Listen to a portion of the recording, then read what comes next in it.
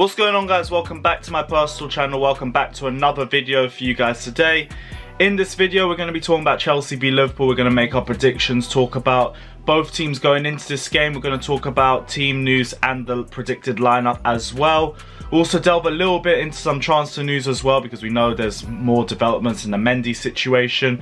He isn't going to be here for Liverpool, probably isn't going to be here for the game after that as well, but we know this transfer's going through as well. It's a Kai Havertz thing. It's a when, not if. You know it's happening, it's just whenever it does happen. But there are developments in the transfer, so we're going to talk about that as well. But before I start this video, if you guys haven't done so already, smash that like button, press the subscribe button as well, and change it from red to blue, because this is not a red week, this is hopefully going to be a blue week. And also press the bell notification button as well to be the first guy to know whenever I release any new content on this channel. Now, Chelsea versus Liverpool. Premier League champions versus last season's 4th place team, but have completely revitalised their squad since then. This game is going to be really exciting, and it's because both these teams are looking at the Premier League title. Chelsea are more peaking than actually being genuinely serious right now. We just still want to see how the team gels. But these are two very strong teams going at it against each other, and both sides haven't been that convincing in the Premier League so far, which means that both sides are going into this game trying to prove a point. I think it's going to be a really high scoring game. I think it's going to be massively open. There's holes in both teams, as we saw in match day 1, and that's exactly the point I want to go into as well. Liverpool may not necessarily be the same Liverpool that we've seen from previous seasons. Now, Liverpool won their last game against Leeds. They beat them 4-3 in what was a very exciting encounter. It was a good game for Mo Salah. I'll give him that, he got a hat-trick, but in the case of Liverpool, it didn't look like the same Liverpool from last season. Like, I'll give full credit to Marcelo Bielsa. It's not just Liverpool struggling against a promoted side. Leeds are a very strong side with one of the most meticulous managers in the game in Marcelo Bielsa. They're a good side, and they know how to break down any sort of squad. You've just seen the Fulham game as well. They were 4-1 up at one point. They aren't just going to be pushovers. So it was going to be hard for Liverpool regardless. But I can't shake the fact that Liverpool last season would have probably done away with Leeds a lot easier than they would have done this season. That's why I think this game could be a lot tighter and could potentially go Chelsea's way. I don't want to go into this video and then just come across as overconfident, like these are the Premier League champions. They have an unbelievable squad and they can do damage to us. But I don't know if the same fights in them from last season. We know as well, as Chelsea fans, we know exactly what second season syndrome is. We've seen it. It's so hard to defend the Premier League title, and it's so hard to go for that second season as champions with the same intensity when you're chasing that Premier League title. And I kind of think that could be the case for Liverpool. I know in pre-season they weren't entirely convincing. There wasn't any real alarm bells or anything, but they still didn't completely shine or anything like that. So I know the one thing I'll say straight up is this game is going to be tighter than it was the last 2 times we faced them in the league, and then we aren't going to be pushovers in this one. But same way, Liverpool can be got at. If Van Dijk has the same shaky game that he did last week, he can get spun. If Trent has the same game he did last week, he can get spun. And our players can cause them problems. Our attacks got a lot stronger since last season. Even if we aren't going to see a lot of those players play in the game, the players that we do have can still cause damage. Chelsea, on the other hand, I do need to speak about them as well, because we also weren't entirely convincing in our game. We beat Brighton 3-1, but I've already said plenty times before that wasn't a 3-1 game. There were strong performances from the likes of Reece James, who's excellent on that right-hand side. The Zuma-Christensen partnership was amazing, and I really hope they could build some consistency again. I also hope the arrival of Thiago Silva can bring the best out of those players in a competitive nature as well. Timo Werner as well had an excellent game. He didn't get the goal, but he was all over that attacking third, causing plenty of problems. And I do think he would have got 2 goals if he had the ball presented to him earlier in certain situations. But same way, we weren't entirely convincing, and there's a reason for that. We never really grasped the game. We never really dominated for large periods. Marcos Alonso still got spun round inside and out by Tariq Lamptey. And you also have to remember Kepa tax. And that is a thing. We've seen it so many times this season, especially in games against Liverpool. You know how much Liverpool love a worldie against us. Who's scored? Jordan Henderson scored a worldie against us. Trent scored 2 free kicks off the bounce against us. Mo Salah's got one. Someone else will probably get one this year. Naby Keita as well. I forgot to even say him. Half of them were against Kepa, and we know Liverpool love a worldie against us. They love trying to find that top corner. And what is the thing we struggled the most with in goal is defending those long range shots. One thing we need to do in this game is we need to make sure we keep the centre of the park filled with some Chelsea players. Do not leave an open gap in the middle of the park, because they will just take a shot. And we've seen it so many times this season where a player just gets the ball in the middle and just says, yeah, fuck it, it's Kepa. Just bangs in a shot and it goes top left. It's not a meme anymore, it's real shit. And I'm sure managers are telling players to do it now, because Kepa can't reach those top corners. Kepa can't reach for the far post. That's why so many teams try and shoot at us from range. And I'll be real, I can see this one happening again. I really can. I hope it's not a case like the last game we played, where I genuinely thought we were going to come back against Liverpool, but Kepa came round and ruined it. And I hope it's not the same case again.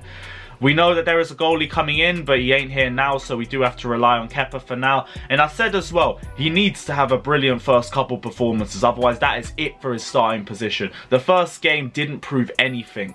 Like, Brighton had barely any real chances at us. They still dominated some areas of the game, but the defence was good. Bar Marcos Alonso, the defence was good. They were solid, they held their ground.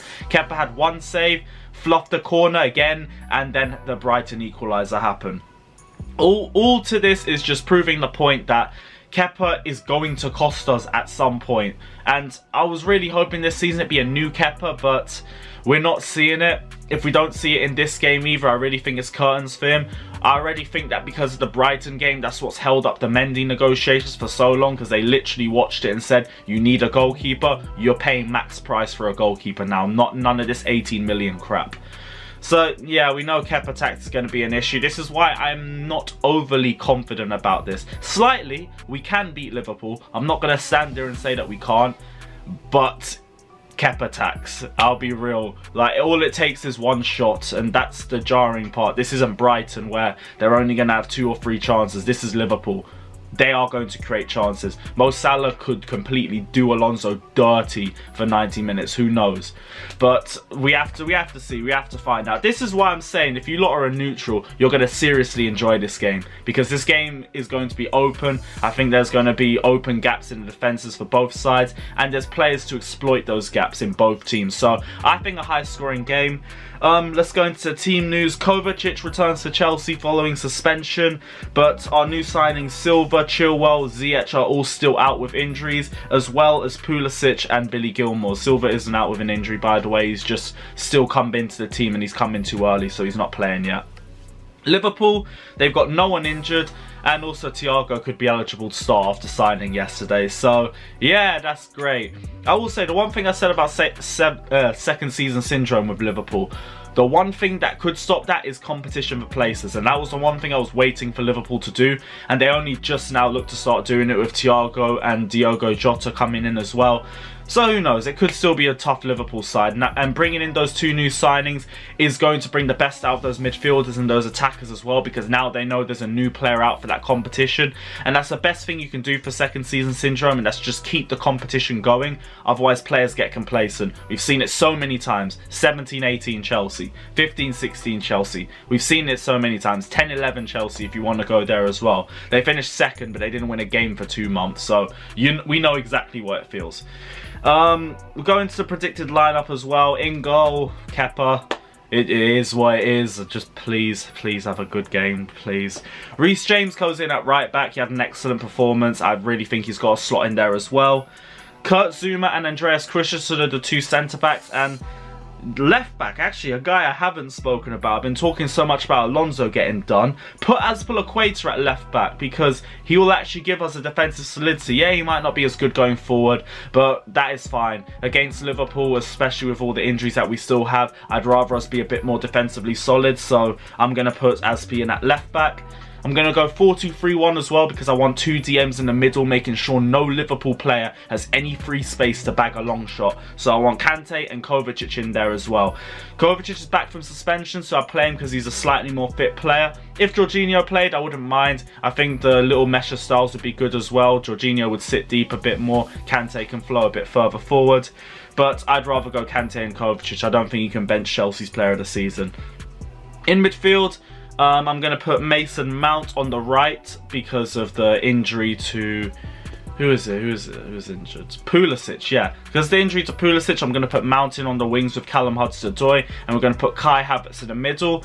Didn't have the best game on the right last game. I want to see him play his preferred position in that number 10 role. So I'm going to put Kai Havertz in the middle, and Timo Werner, the gunman himself. Werner. Before you lot butcher me again in the comment section, Timo Werner starts up front. See, I'm actually correcting myself now. I'm improving. Like, give me time. I'll finally get this sorted. But yeah, that's my predicted lineup. I'm going to go for a score prediction. I said 3-3 on Kopish because I do think it's going to be a high-scoring game. But I'm going to book Chelsea to win this. So I'm going to go 4-3 Chelsea. Game full of goals. We already know what it's going to be. And yeah. That's my prediction. We'll go through the transfer news quickly. Mendy does look to finally be confirmed. It's a fee of around 22 million euros that has been agreed on, which is very surprising because I thought they were going to hold out for max fee. I was hearing 28 million plus Tomori just yesterday, and now Fabrizio Romano's reported the fee's been around 22 million euros and hasn't even involved Tomori's name in it. So if this is the case, Marina has just pulled another W out of the bag, which is mad. I really wish this was a couple days ago because then maybe he'd be free for the Liverpool game and I'd be a lot more confident going into this game.